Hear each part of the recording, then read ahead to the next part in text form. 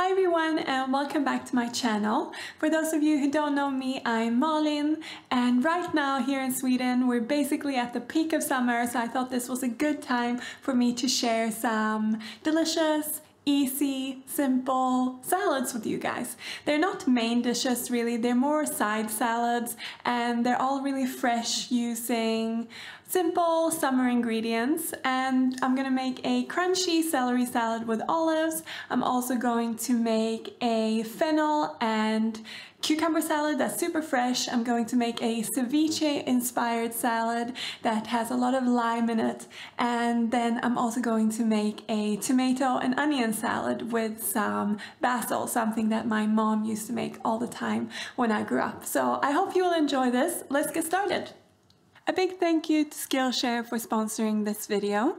Skillshare is an online learning community for creatives and curious people with thousands of classes on various topics. Personally, I like that I can learn specific creative skills that relate to the field that I am in photography and videography, but I can also learn skills that help me with my freelance business and also self-development and finding my creative confidence.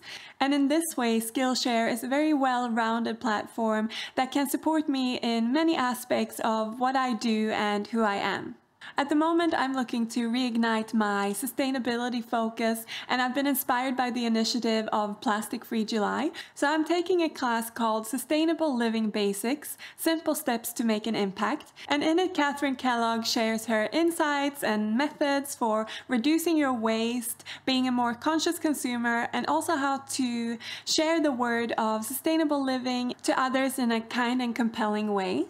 While sustainability has been a passion of mine for a while, it's really great to learn about specific aspects of it, like zero waste, from a pro like Catherine.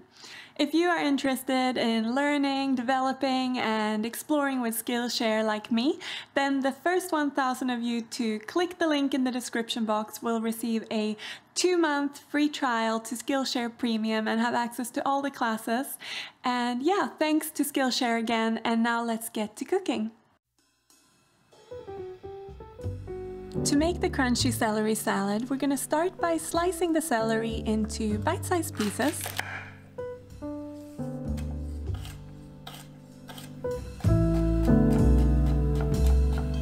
I like to also use the celery leaves for the salad, so I just break them into smaller pieces, but you could of course chop them if you prefer.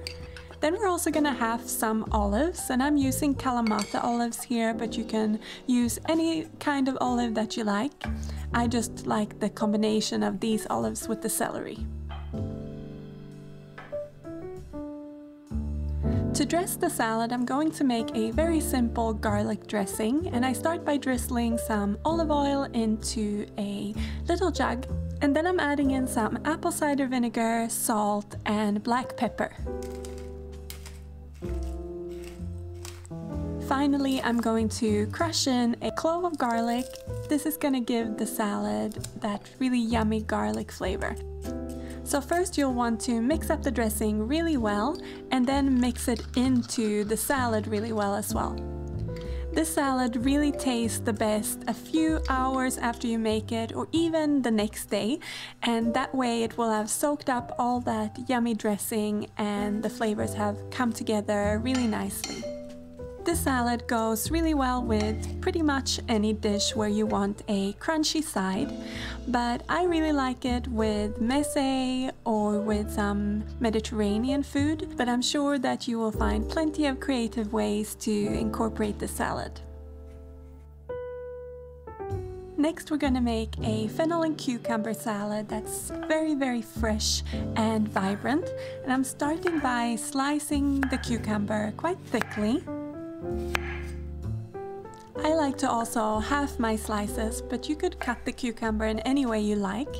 Then we're also going to slice up some fennel, and what I do is that I cut it into quarters, and I also remove those little pointy bits that stick out, and then I just slice it in those quarters, and I find this is the easiest way to deal with fennel.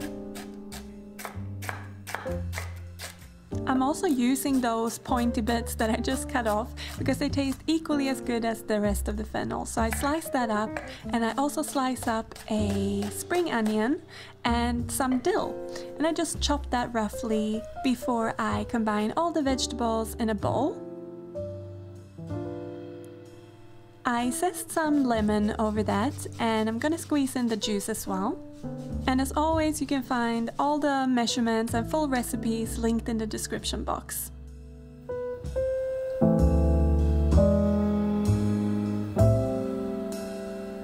I'm also drizzling in some extra virgin olive oil into the bowl, but you could leave this out if you prefer.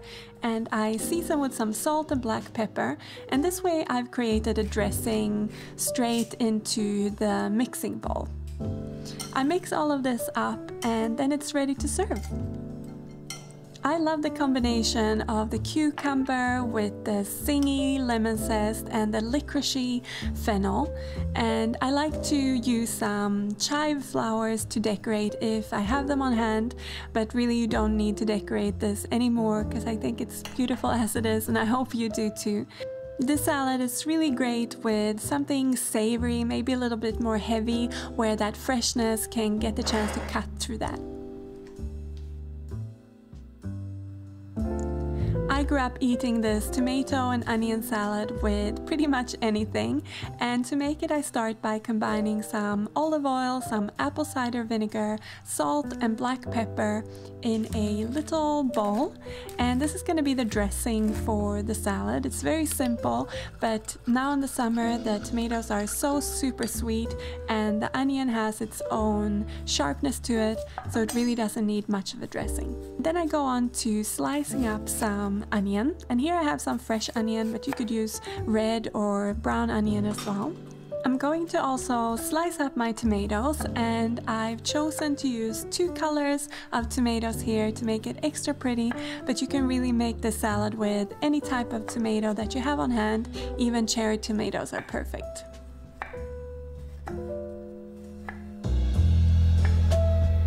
The prep work for the salad is really minimal, which makes it perfect for lazy summer days. To serve it, I simply layer the tomatoes and onions, and between the layers I like to drizzle the dressing so that it covers all the vegetables. And this is another salad that likes to sit for a little bit, so if you make this a couple of hours ahead, that's perfect. I like to finish it off with a few sprigs of basil, but you can really leave it just with the tomatoes and onions as well.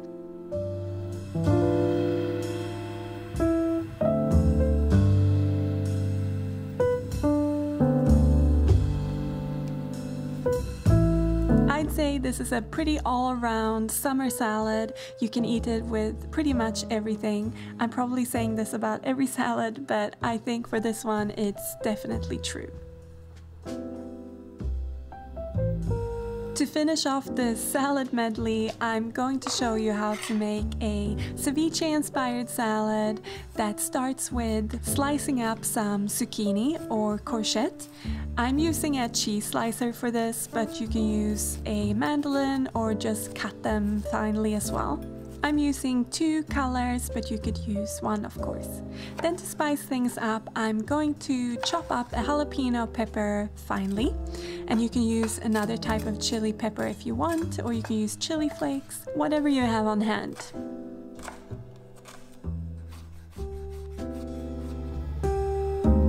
The chopped up pepper is going into a dressing that's really lime heavy, but first I drizzle in a little bit of extra virgin olive oil, and then I'm ready to zest the lime into the bowl, and I'm also going to squeeze in a whole lot of lime juice.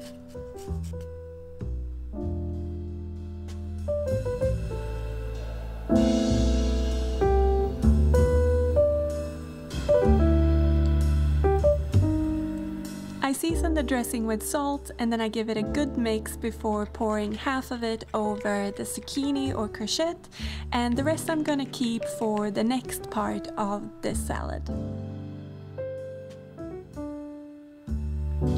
Once I've poured the dressing over the zucchini, I'm going to coat them really well, so mix them really well, and then leave them in the fridge for 1 to 3 hours to soak up all that flavor. To go over the zucchini, I'm going to make a little salad that's finely chopped, and I'm making this with peach, one of my favorite summer fruits. So I chop it up finely, and then I'm also going to chop up some tomato, cucumber, onion, cilantro or coriander, as well as avocado to go with this. And this reminds me a little bit of like a salsa, but also is reminiscent of a ceviche.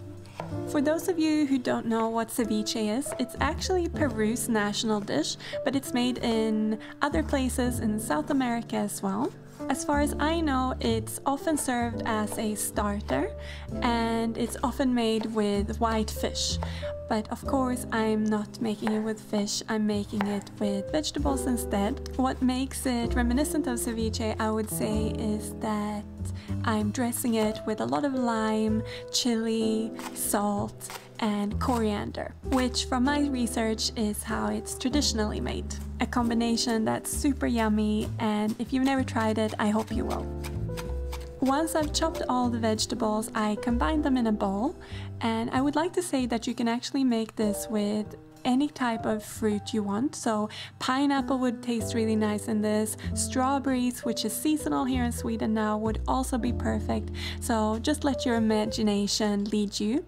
Then I drizzle the rest of the dressing we made over the top of the veggies, and I give them a good mix. And then I'm gonna leave this in the fridge as well for about 1-2 hours if I have the time. Then I'm going to layer the zucchini onto a big serving plate, and I love how this dish ends up looking. It's such a vibrant, colorful expression. And once the zucchini is all layered out, I'm adding the chopped up salad in little chunks here and there, and I finish it off with some fresh coriander.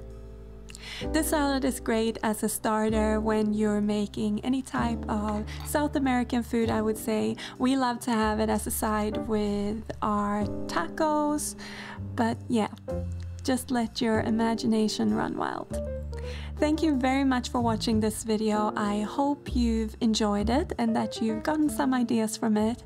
I look forward to seeing you in the next one. Don't forget to subscribe if you haven't already. Wishing you all a lovely day. Take care. Bye.